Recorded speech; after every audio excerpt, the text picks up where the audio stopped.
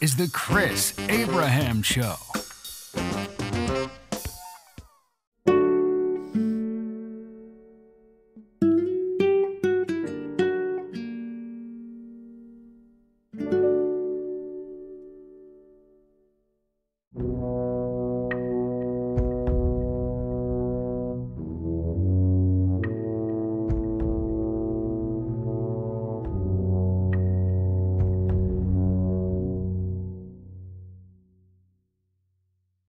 Welcome to Season 4, Episode 15 of The Chris Abraham Show. My name is Chris Abraham, and I am going to be talking today about what my points of pain are and what my levels of suffering are and what I expect in the world in terms of general environmental violence before I consider the world going to pot. And you'll be extremely surprised, but there are reasons for it. And I've even experienced a lot of it and completely normalized it as well. I'll be back after the break.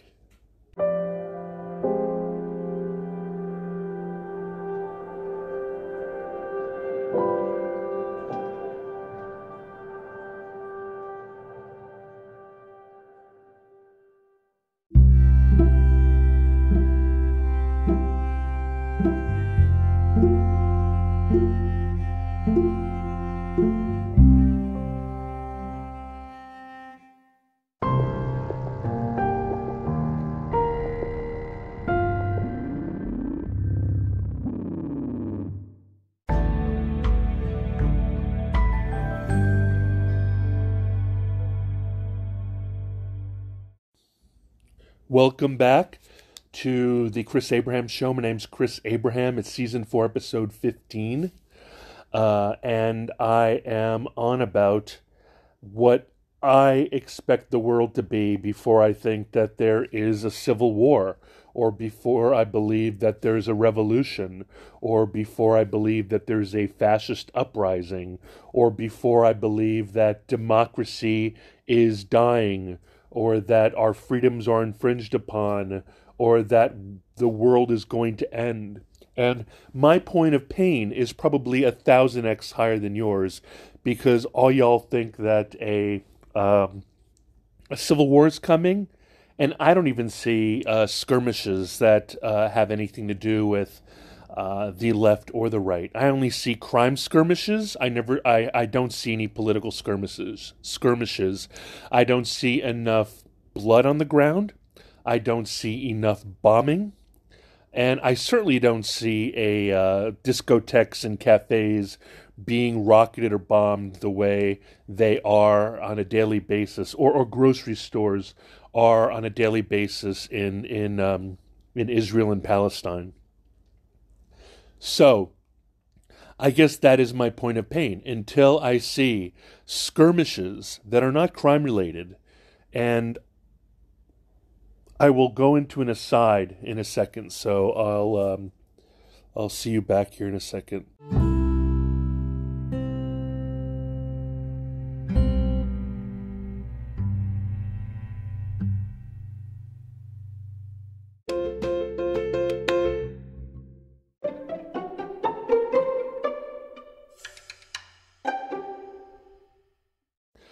Welcome back to Season 4, Episode 15 of The Chris Abraham Show, previously known as Chris Cast.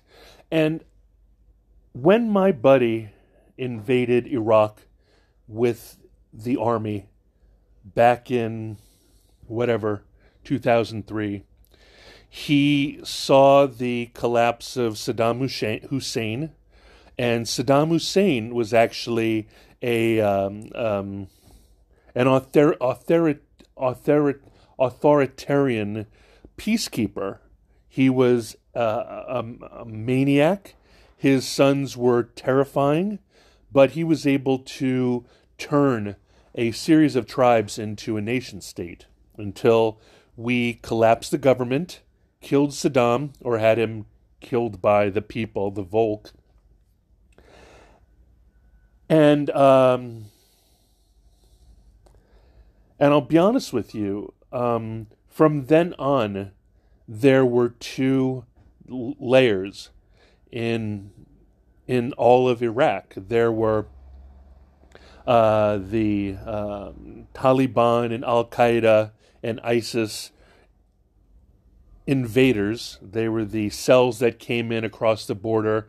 They were fighters from Iran, from Syria, from around the region,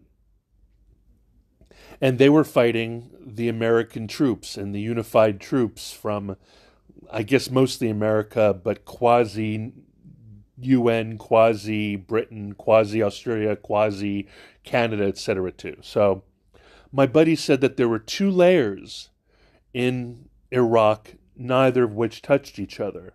The one layer was the war that was going on between the insurgents from ISIS and Al Qaeda and the Royal Guard insurgents from Iran, and versus the Western invaders, the United States, etc. And then there was another layer, which was just the tribes that had previously existed in a pre-Saddam Iraq and still existed based on families and so forth, called from here forward warlords. So these warlords, these tribal warlords, were having their very own skirmishes over land and over turf and over resources and over money and drugs and food and materials and weapons and ammo, etc., etc., etc. But it was completely separate. These were warlords. A lot of them did have the famous Hilux/Tacoma pickup trucks and so forth, but they weren't interested in defending Iraq. They were interested in filling the vacuum that was left behind when the government of Iraq, led by the family of Saddam Hussein, collapsed. So neither the twain should meet. Neither the twain did meet, unless they just happened to meet on the streets. But it was not their intention to try to rocket, attack, whatnot. In many cases, there was a lot of gratefulness going on to the U.S. because the U.S. took out Saddam Hussein and his iron fist and allowed the entire nation state to dissolve into what it had always been for thousands of years, which is a patchwork of tribes and families going back thousands of years. So that changed, the entire region. America's a lot like that too. America has, politics, it has police forces, it has national guards, it has state and local governments, it has all of this going on. But the warlords in the United States don't care about that. The warlords only have beef with other warlords. The warlords want to take turf. They're warlords. When you see drive-by crime in Chicago, that's warlord versus warlord. You could call it gangs, whatever, but it's gotten to the point where it's escalated that it's a military conflict. It's a military conflict that is on another layer of a military conflict. So I don't include that. I don't include street violence. I don't include street gun violence. I believe that needs to be attacked by the FBI the way the FBI took out the Italian mafia and the gangs from the 20s and 30s. That is something we can do, but that's not political. That is not Democrat or Republican. That is a war against the mafia. That is a war against gangland violence. That is a war against warlords. That is taking the streets back from tribes. I mean, tribes, family, gangs, all the same stuff. You could be beaten or you could be born in to a gang. And that gang could be a monarchy, can be a Hussein family, can be a Bin Laden family, or it can be, Phi Kappa Psi, or the Freemasons, or whatnot, right? So I do not include gang violence when I think about political unrest that would result in a civil war. The the gangs can be used as an accelerant. I mean, it's really easy to use all the the gang war violence. Add that to the gun crime and the mass shooting violence, but they have nothing to do with each other. There's no crazy Proud Boy or whatnot. And so I dismiss all gangland violence, because all gangland violence should be under the control of the FBI, and the FBI should be taking those people down, whether they're MS-13 or whatever. Like, I don't care about their colors or their nationalities or their reasons for living. I don't even care if that's, I mean, if it doesn't affect me, right? Not in my backyard. It doesn't seem to be affecting me, but it's killing a lot of kids, killing a lot of people in impoverished areas, which, if you ever watch The Wire, these impoverished areas tend to be lawless, and lawless areas are most attractive to gangs and gangland areas, etc. And at some point, you'll think that at some point they'll transition to legitimate businesses, like all gangs do. But for now, lots of people are dying, but they're not political. You can't even blame them on Soros or whomever. You can't. You can say that they're being used as a way to show lawlessness in America, or as a way of illustrating racism in America. And you can definitely say that anytime anybody in a gang who is a person of color, who's black or brown, and engages in fisticuffs or shootouts with the police, and someone dies, and that person is on the street, you can definitely politicize that. But it doesn't look at itself and see politicalization. It sees itself as business.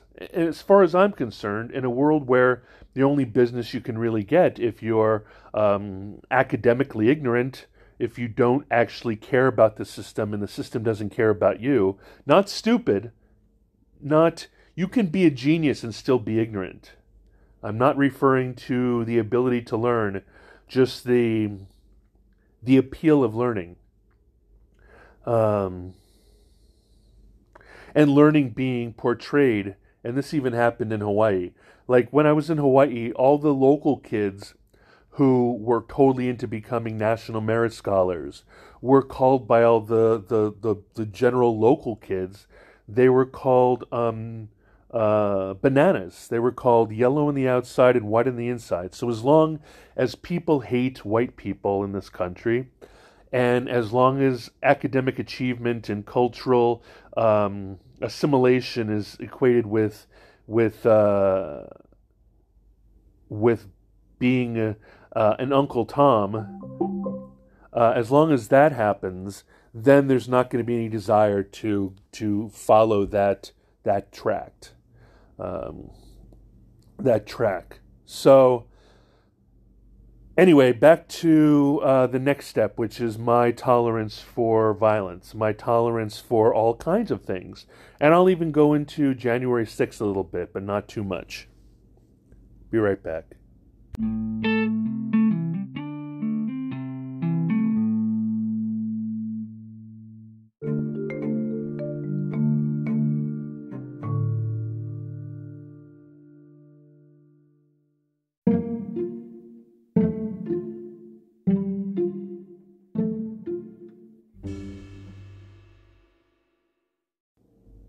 Brass tacks. Until my neighborhoods are politically, like, for example, the IRA, the Irish Republican Army, for example, Hamas in Jerusalem and Tel Aviv, and circa 1960 and 1970, Weather Underground in the United States, until there are political bombings, political kidnappings, political attacks, murders, assassinations, drive-bys, and blood flowing from automatic fire in the streets, I do not consider America even remotely close to civil war. Um, when I was 15 or 16 or 14 or 13, I was supposed to go to Spain to spend a summer learning Spanish, Castilian Spanish. And I think it was 85 when I was 15. And we ended up canceling it because there were bombings at discotheques, or clubs, as you call them, at discotheques all throughout Europe. I think maybe it was focused in Spain. Hey, Google, were there bombings in Spain in 1985? Sure. Here's some helpful information I found on the web. So, on 12 April 1985, the El Descanso restaurant in Madrid, Spain, was bombed in a terrorist attack. It was a bombing with improvised explosive device. It killed 18 and injured 82. This was happening all over Europe in the 80s, in the 70s. The IRA had bombings all over Great Britain, especially London. Huge bombings, shootings, kidnappings, assaults, assassinations. This is still happening in Central South America. That's why people are leaving Nicaragua, Venezuela, Cuba, etc., right? I don't think Cuba is having a problem. I think it's more Salvador. I'm not sure if it's even Venezuela and this kind of thing. But either way, I'm not even concerned by smash and grabs. I'm not that bothered by manifestations. Like when I lived in Germany, it was pretty common for people to just piss and moan by throwing pavement stones hither and thither. I think that we're very thin-skinned here, and I won't even start worrying about a civil war until there are skirmishes, right? With regards to January 6th, here's my poop. Nobody had a gun that was brandished. I don't believe the Department of Justice whenever they said that there was a secret gun or secret pistol or secret bomb, double secret this, double secret that. All I see is an attack on the Capitol that didn't have any guns, that didn't have any rifles, that didn't have any blood, except the blood that came from the face of the woman who was shot in the face. Hey Google, what's the name of the woman who was shot on January 6th? Sorry, I don't know how to help with that. Ho, ho, ho. There are other things you can try. Hey Google, who was shot on January 6th on the Capitol? I don't know, but I found these results on search. Really funny. I'm Ashli Babbitt. Hey Google, who is Ashli Babbitt? Here you go. Born 1985, died January 6th, spouse Aaron Babbitt, Timothy, she had a couple movies, Christmas in Florida, education, El Capitan High School. She was... Ashli Babbitt was 36 years old when she died in 2021. The husbands of Ashli Babbitt were Aaron Babbitt and Timothy McKenty. Anyway, she was literally the only person who was shot there. I think everybody else had died as a result of exertion, of anxiety, people were just beat up.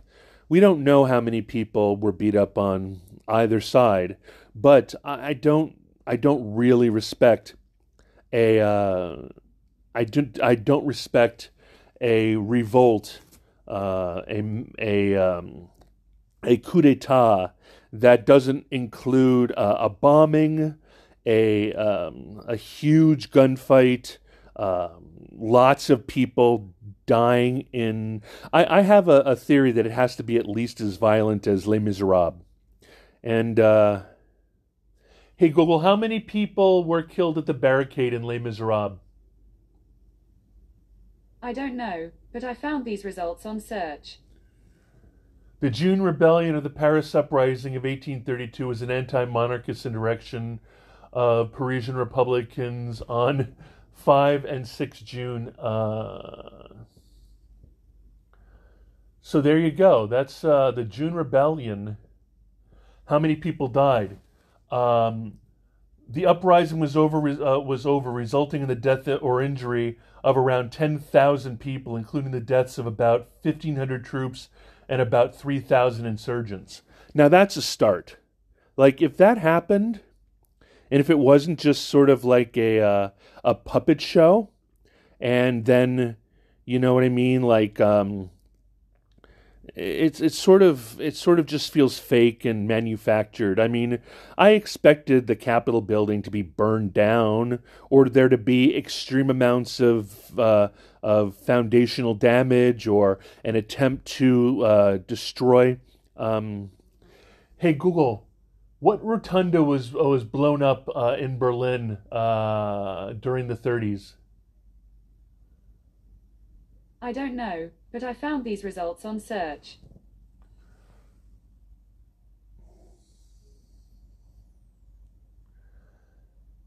I don't remember. Hey Google, what was the false flag in Berlin that started World War II? I don't know, but I found these results on search. Operation Himmler.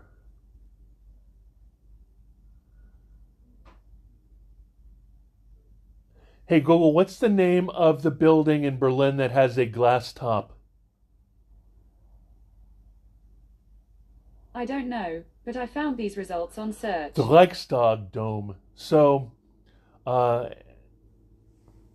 Sorry, I can't send texts yet. hey Google, how was the Reichstag Dome destroyed? On the website history.com, they say, the Reichstag fire was a dramatic arson attack occurring on February 27, 1933, which burned the building that housed the Reichstag in Berlin. Now, People also sometimes ask me, what happened to the Reichstag dome? According to wikipedia.org, the ruined building was made safe against the elements and partially refurbished in the 1960s, but no attempt at full restoration was made until after German reunification on the 3rd of October 1990, when it underwent a reconstruction led by architect Norman Foster. thank you. So, on that note, my tolerance for global violence is a lot higher. So, nothing happened after September 11th. You know, nothing really happened. There was no follow-up bombing, no follow-up attack. Everybody talks about terrible cells flooding up through the border, or there being political right-wing extremists. Like nothing happened. January 6th, complete manufactured event. No police died there. People had heart attacks and strokes and so forth afterwards, but that has a lot more to do with the fact that they were probably old or in poor shape.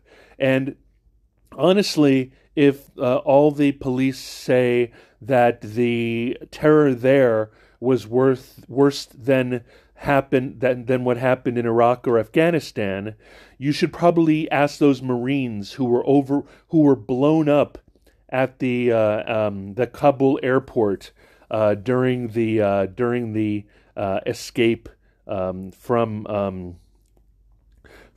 Kabul, the retreat from Kabul that Biden led.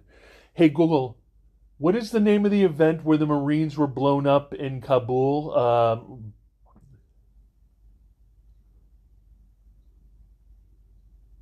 On the website npr.org, they say, a year ago, 13 Marines and more than 100 Afghans died when a bomb exploded at the Kabul airport. Stories from the frenetic last days of the American evacuation are still coming out. Mary Louise Kelly, host, 1 year ago today, 13 service members and more than 100 Afghans died when a bomb exploded at the Kabul airport. People also ask me, where were Marines deployed in Afghanistan? On the website MarineCorpsTimes.com, they say, the Marine official confirmed that the roughly 1,000 Marines with the battalion landing team deployed from the MEU to Kabul. It goes on to say, those Marines were the first on the ground at the airport, keeping the vital lifeline open for vulnerable Afghans attempting to flee and any U.S. citizens who remain in the country. Now, that is terrible. They wouldn't have to make you wouldn't have to convince anybody in America over congressional congressional kangaroo court after congressional kangaroo court. If something terrible happened like what happened at the Reichstag fire or at the Kabul airport or at Tel Aviv and Jerusalem on a daily basis, or on the West Bank, or during 60s, 70s, and 80s London and Northern Ireland, or a daily basis happens in Syria, then, my God, I would believe that we were very close to a civil war. But my pain threshold is extremely high, and maybe I'll tell you why in a second.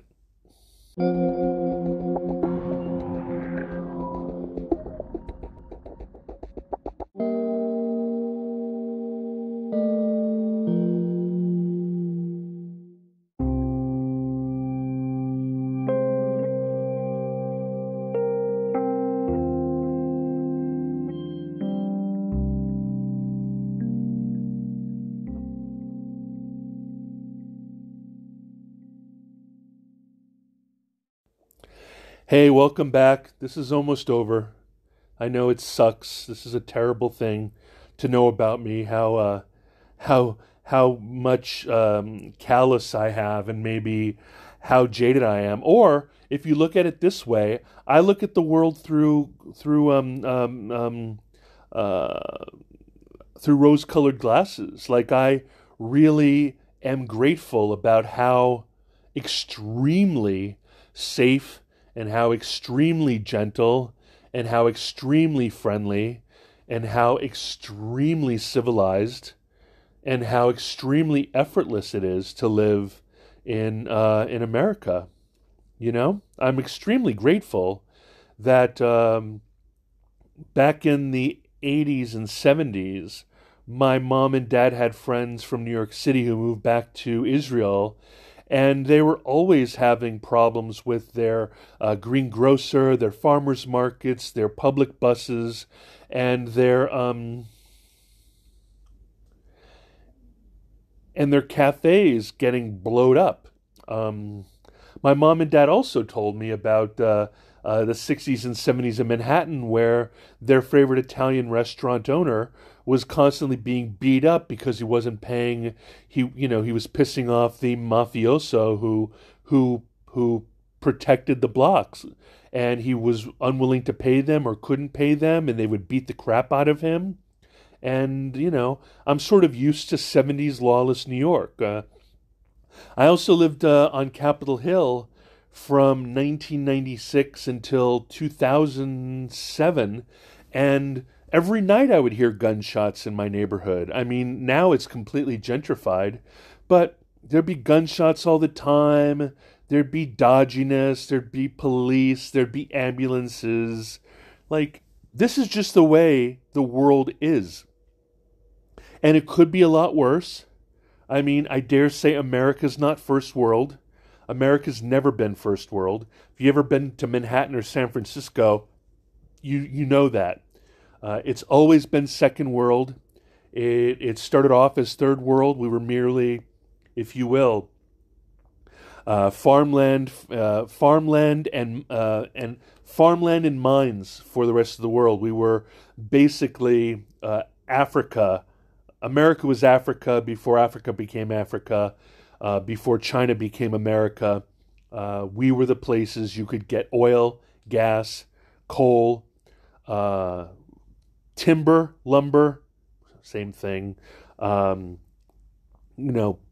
Cattle, chickens, pork, wheat, etc., etc., etc. Like, we were the breadbasket of America, not just in terms of our diversity of peoples, but in terms of the fruit and wine and all those other things. So we've always been that sort of agricultural class rather than elite class. You'll find elite people here, but you'll find elite people in third world developing quote-unquote shithole nations as well. You can tell you're in a second world country or in a third world country by how much protection there is to get to the rich people. Every year it's getting worse. We've got favelas now. They're not called favelas. They're called tent towns or whatnot. But, there's still a way to go. I'm 6'3" and 330 pounds. So I live, and I look poor, I dress poor, I act poor, I wander around in t-shirts and shorts. I'm an ambling fool of a guy. Nobody could ever think that I have anything, and I probably don't. But I've never been mugged. All my friends have been mugged. My tolerance for this kind of chicanery. Hey, Google, what does chicanery mean? Here's the definition of chicanery: the use of trickery to achieve a political, financial, or legal purpose. Wow, I'm smarter than I thought. Anyway, on that note, what is your tolerance for terribleness? I mean, that's why I'm pretty okay, you know what I mean? Like with all sorts of risks, probabilities, etc. Like, I think that nuclear power is a viable risk. I think that I'm way less risk averse than most people are. And that's another thing as well. Anyway, guys, I'll come back with some information how to contact me. I hope you love the episode or hate the episode. In either way, please let me know.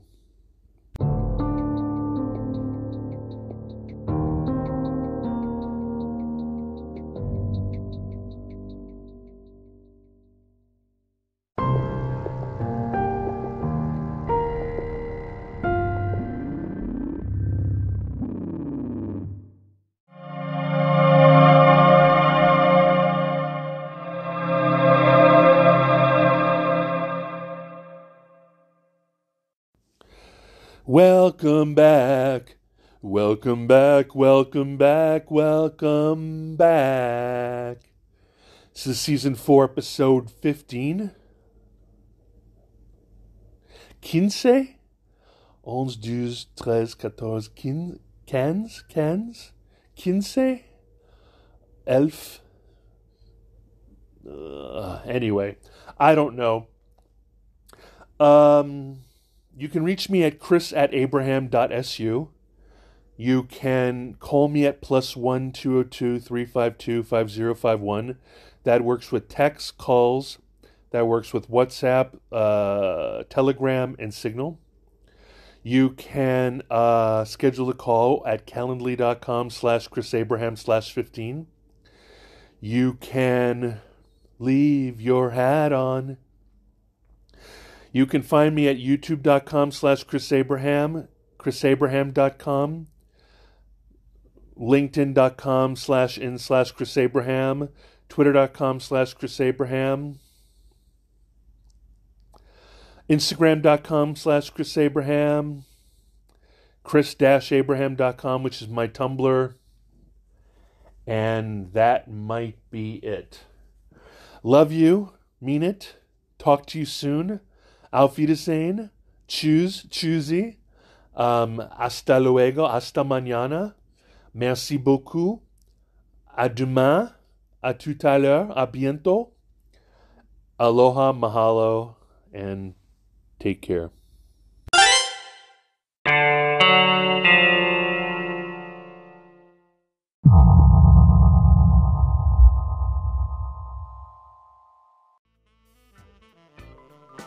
Thank you for listening to The Chris Abraham Show. Make sure you subscribe so you don't miss any future episodes. Until next time.